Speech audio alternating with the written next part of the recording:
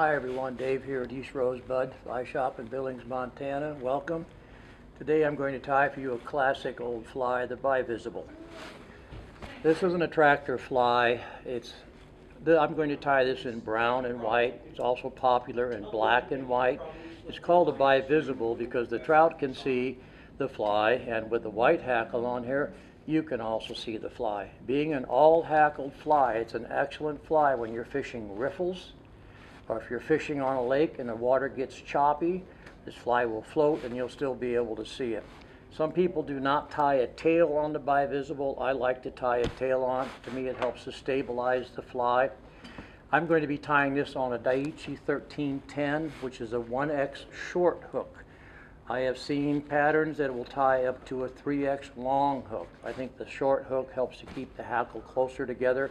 If you do tie this on a longer hook, make sure you use plenty of hackle on this.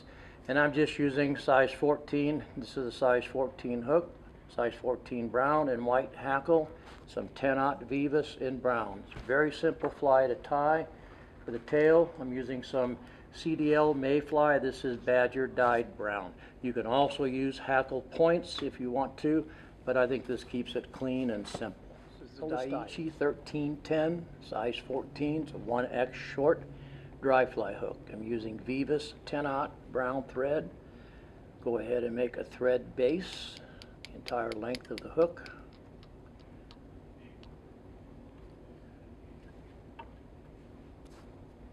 For tailing, I'm using about 8 or 10 barbs of mayfly CDL tailing material. Like I said earlier, you can also use hackle points, but I think this makes for a cleaner fly. Hook shank in length.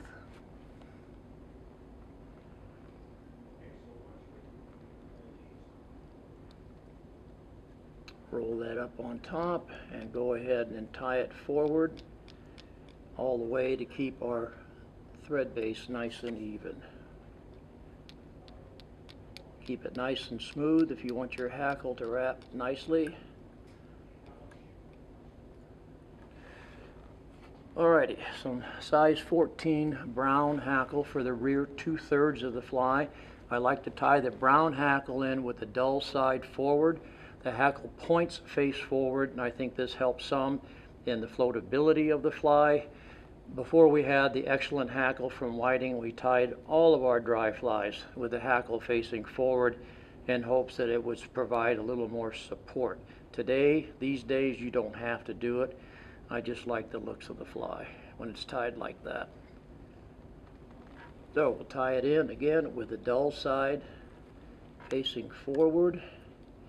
Wrap that quill down all the way to about the 2/3 point. If you want to add a little extra durability, put a little bit of head cement there on the thread base before you wrap it. If you're tying this in a larger hook, something like a 3X long, which I mentioned, you want to make sure that you use 2, maybe even 3 hackles for the rear of this fly. Make sure you get plenty of hackle on it.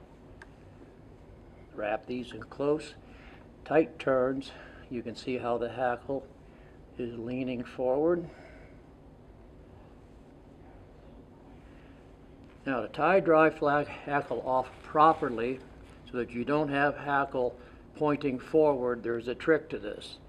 Take 1 wrap of thread over the hackle with no tension. Bring the hackle away from you. This flares the hackle on top, lets the thread slide down to the quill. Bring it toward you, it flares the hackle on the bottom. Tighten that thread wrap and put on 2 more. It's a little different here because we have the hackle leaning forward, but when I tie in the front hackle, I'm going to tie it in leaning backwards, and you'll see the difference.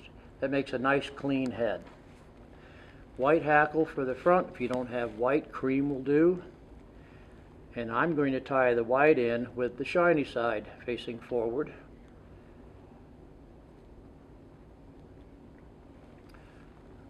Right up snug against our brown hackle. Make sure we don't have any gaps there.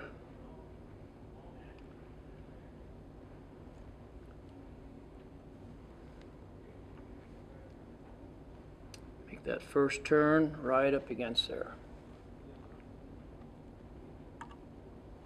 And you can see this hackle is leaning back. They kind of support each other. Stop 1 eye length from the hook eye. Bring your thread over the top with no tension, towards you, away from you. Make sure the thread is directly underneath the hackle. Tighten, and 1 more wrap.